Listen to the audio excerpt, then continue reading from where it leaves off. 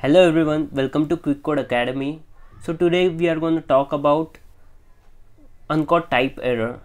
So if you are a JavaScript developer, you probably seen this error somewhere on your console many times. So let's see in what are the situations where we encounter such type of error.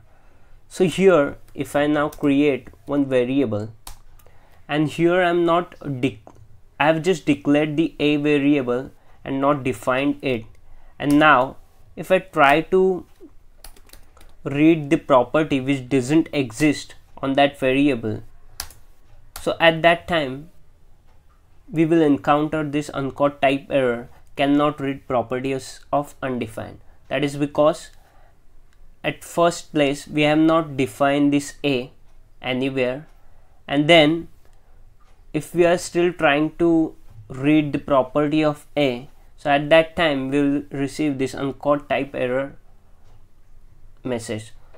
But if we declare and also define it, and now if I try to read the property, so this time we won't receive that, because now that particular variable is defined and the property we are trying to look in that object is not present. That's why we are getting this undefined, right?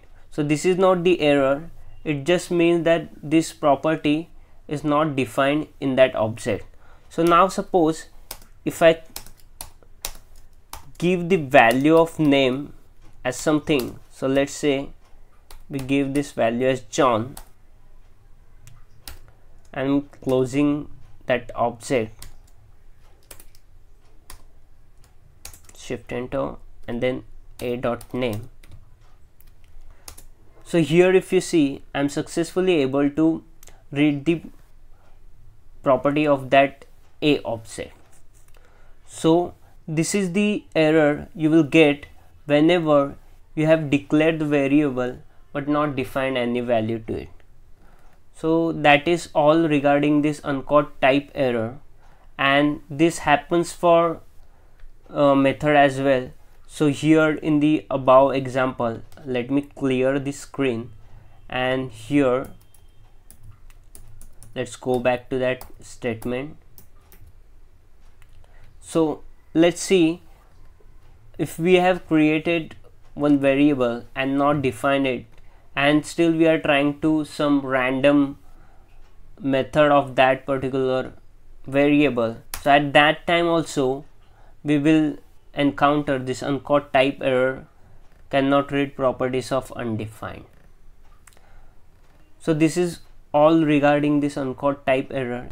If you have any doubt regarding this type error, make sure you comment down below and subscribe to this channel. Thank you all.